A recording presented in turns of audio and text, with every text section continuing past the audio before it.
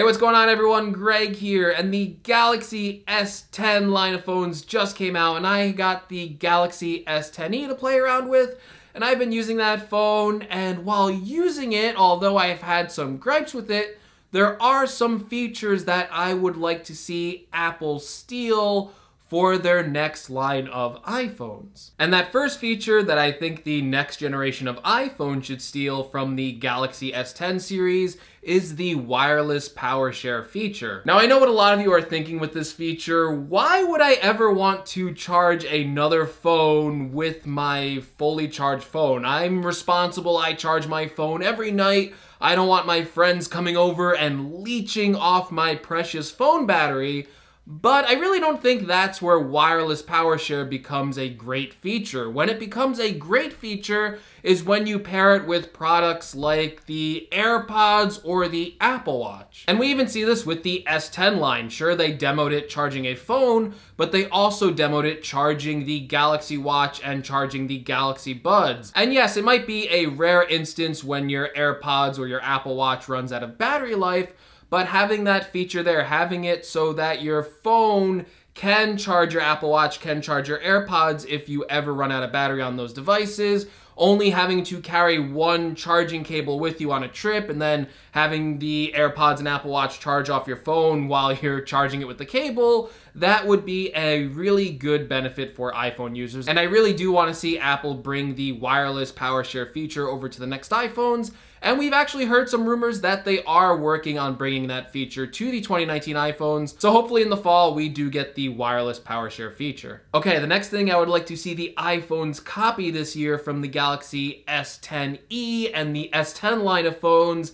is by adding in an ultra wide angle lens to the iPhones. One of my favorite things about using the Galaxy S10e, for instance, is the fact that it does have a 2-lens camera setup where the iPhone XR only has a single lens, and I'm really enjoying the wide angle field of view that I'm getting from that phone. With the S10 and S10 Plus, it goes even further by adding up to 3 lenses, so you get your normal lens, your wide angle lens, and then of course your telephoto lens. Having that wide field of view can be just as important sometimes than having a zoom lens where you're really close to a subject, or if you're in a room, you want to capture the widest possible field of view. Sometimes that's just not possible on the normal lens on the iPhone XS or iPhone XR. So I would really like to see Apple include a wide angle lens on all of the iPhones this year, and we are getting some rumors that Apple will be including a 3rd lens on the iPhone 11 Max.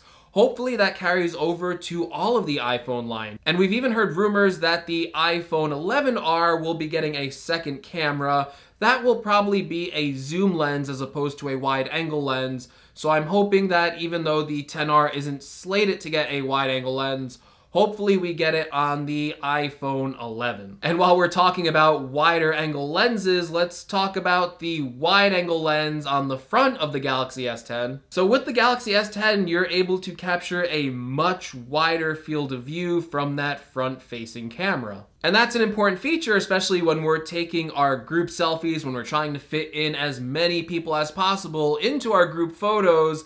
That's something that the current line of iPhones struggles with. So I would also like to see Apple add a wider angle field of view to the front-facing camera on the iPhone 11. I find there's a lot of practical benefits for adding in these wider angle lenses to both the front and back of the next generations of iPhone. And let's just keep going with this camera stuff. One of the other features I would like to see the iPhone steal from the Galaxy S10 line of phones is this live focus feature. So we all know that the iPhone XS and iPhone XS Max have a portrait mode that can take a portrait mode of objects. I honestly think that the XS and XS Max does a better job of portrait mode than the Galaxy S10e that I'm using. However, the Galaxy S10e has a live focus mode that the iPhone XR doesn't have when taking portrait shots. And while I do like the portrait mode on the iPhone XR for people, you can't use it with objects or with pets, but you can take portrait modes of objects and pets by using the rear camera on the Galaxy S10e with this live focus mode. You even get some cool options that the iPhone XS doesn't have, where you can add some different styles of effects that the iPhone XS doesn't have. I would really like to see this kind of implemented into the current portrait mode on the iPhone XS and especially on the iPhone XR, so we can take portrait mode objects of objects and pets. Okay, and this is the last camera feature I promised that Apple should steal for the iPhones from the Galaxy S10, and that is the video stabilization performance that is currently in these Galaxy phones. So I've been messing around with the Galaxy S10e camera, and I gotta say, when moving around the camera at a really fast pace, it does a really great job with the inbuilt video stabilization. I don't know what sort of hardware or software that Samsung is using to achieve this level of video stabilization in this line of phone, but I would really like to see Apple kind of take this technology and incorporate it into the next generation of iPhones, because it does a really great job, especially when you're moving really quickly at stabilizing the video in the Galaxy S10e. Okay, and the next feature I would like to see Apple steal from the Galaxy line of phones is just the fact that these Galaxy phones come with bigger batteries than the iPhones. Now don't get me wrong, the battery life on the iPhones isn't bad per se, especially on the iPhone XR. It is known to have a really good battery, but imagine the performance of battery that Apple could get if they incorporated these bigger battery designs into the next generations of iPhones. Apple has always done a really good job of having a smaller battery in the line of iPhones, but still managing to eke out a lot of software optimization to make those batteries last longer. But now that Samsung has come out with these Galaxy S10 phones and they have these big batteries in them while still maintaining a slim design and a lightweight design, I don't see any reason why the next generation of iPhones shouldn't have bigger batteries inside of them. Can you imagine a XR with an even bigger battery, an iPhone XS and XS Max with even bigger batteries? The battery life performance with iOS running, with the hardware and software optimization that Apple can achieve with its iPhones would create some really long-lasting phones with really long-lasting battery life inside of them. I just feel like the iPhone XR would last for like 3 days with a bigger battery inside of it. Okay, the next thing I think that Apple should steal from the Galaxy S10e is the USB-C port. I know, this is probably not an unpopular opinion. People have been asking for USB-C iPhones for years, and I've actually been on record saying that I don't mind the Lightning port inside of my iPhone. I actually think it is a better charging port compared to USB-C. I find USB-C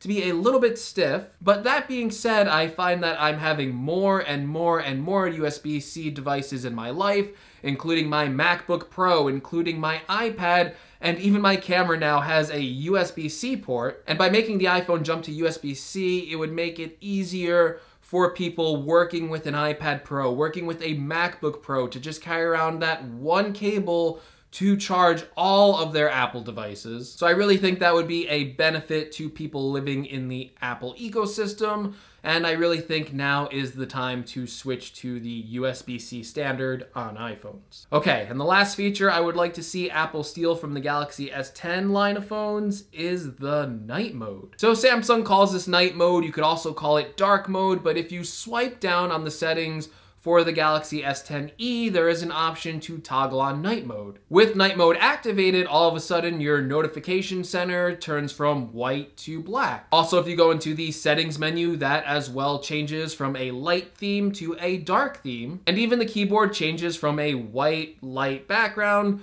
to this nice dark black keyboard. And it's kind of this baby dark mode. Not all the apps are instantly going to switch to a dark mode, but you do have the settings pane, you do have the notification, and you do have this keyboard converting to a dark mode. So I would really like to see iOS 13 on the next generation of iPhones kind of use a dark mode. And we have heard rumors for quite some time now that there was going to be a dark mode on iOS 12, but it was kind of pushed into iOS 13 so iOS 12 could focus more on bug and performance fixes. So hopefully in a few months when iOS 13 is announced, a night mode or dark mode is announced alongside of it. Okay everyone, and those are my wish list features that Apple will steal from the Galaxy S10 lines of phones. So let me know what you think. Do you agree with me that Apple should take these features and incorporate them into the next iPhone? What features would you like to see Apple take from the Galaxy S10 line of phones? Or more importantly,